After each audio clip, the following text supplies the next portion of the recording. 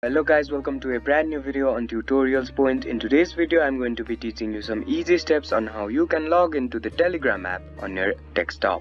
Before we start the video, don't forget to like, share and subscribe to the channel for more such useful tutorials. Without further ado, let's move on to the video.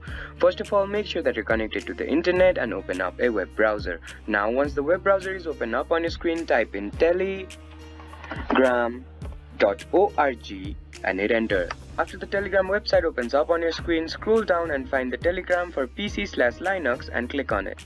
Once you click on that button, you'll be guided to another page. In this page, you'll see various options. Now on this page, click on the Get Telegram for Windows x64. Once you click on this option, the Telegram app will be downloaded on your device. After the Telegram app is completely downloaded and installed onto your device, just open up the app and click on Start Messaging. Once you click on Start Messaging, a login page will be opened up on your screen where you'll have to fill in your credentials and click on the login button.